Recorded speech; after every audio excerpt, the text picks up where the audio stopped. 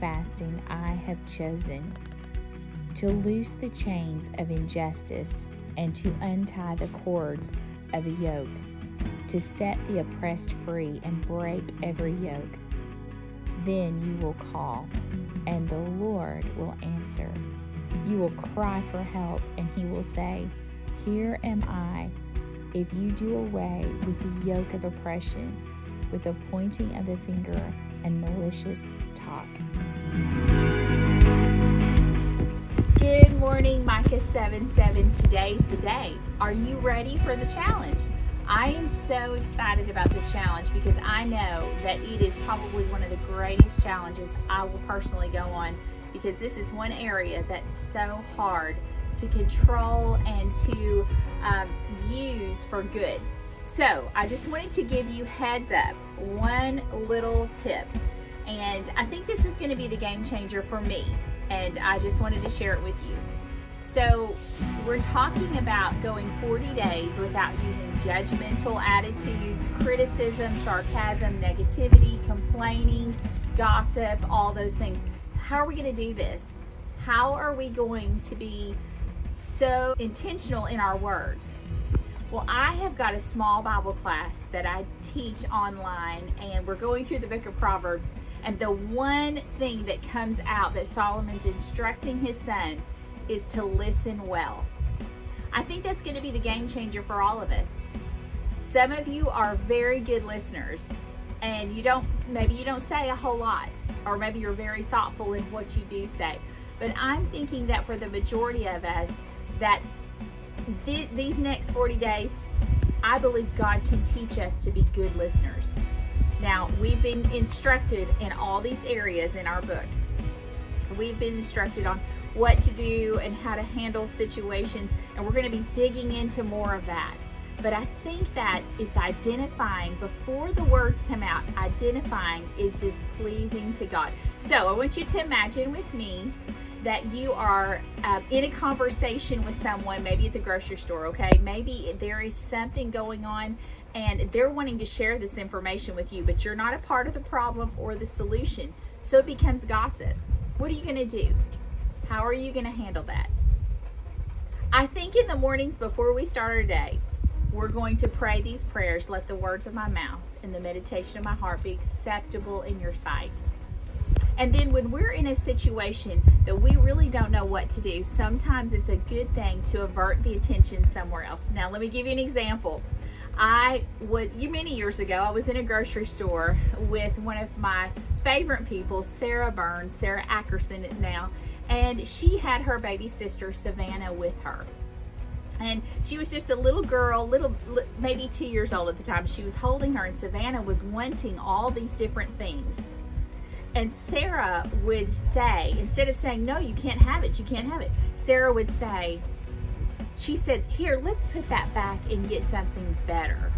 So that's my hint, my tip for you in the next 40 days is that when conversation starts happening and you begin to feel that pressure of being engaged in something negative or complaining or gossip of any sort, think about something better. Pull something good out of a situation. Change your words, change your world. God is going to change your world with your words. So I have a few questions that he asked at the end here. He asked these questions, what is the Lord speaking? And these are questions for our daily journal. I encourage you to read this. If you do not have the book, I'm going to do the reading at the end of this devotional for those that do not have their book yet. But he asked 3 questions for us to look inward. Number 1, what is the Lord speaking to me through these verses today? And this is Isaiah 58 verses 6 and 9. Number 2, were there any particular words that came out of my mouth today that I need to repent of? I ask the Holy Spirit to touch my heart and keep these words out of my mouth tomorrow. Number 3, where do I most need correction with my words? With judgments, criticism, sarcasm, negativity, complaining, gossip, or with family, friends, church members, co-workers, acquaintances, authorities, or any others? I promise you, we are going to be tempted. We are going to be tried. There will be a battle for our words in the next 40 days, but God is able to teach us. We're not going to be perfect, but he's going to teach us his way. I'm wanting to learn that. I don't know about you, but I believe that all of us together really want to change our world. Listen, I love you guys. Have a wonderful, wonderful first day on your fast. Give yourself grace, give others grace, and let's have a wonderful Thanksgiving week. God bless.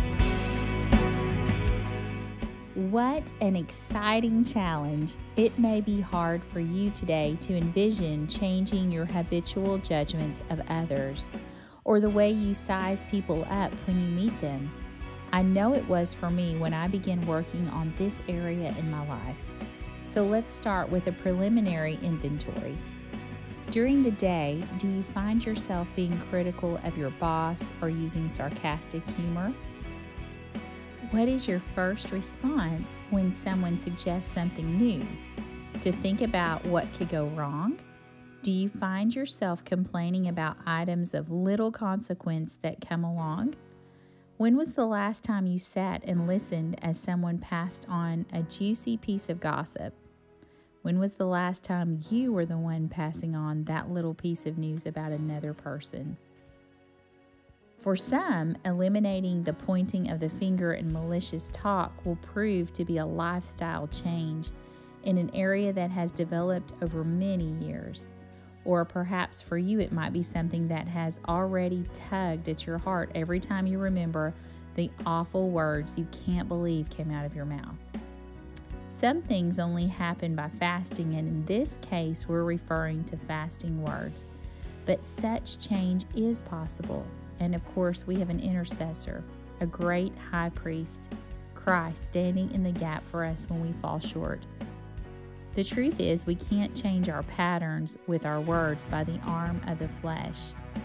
Galatians 5:17 explains, "For the flesh desires what is contrary to the Spirit, and the Spirit what is contrary to the flesh. They are in conflict with each other, so that you are not to do whatever you want." Our flesh doesn't have what it takes to make this kind of change with our words.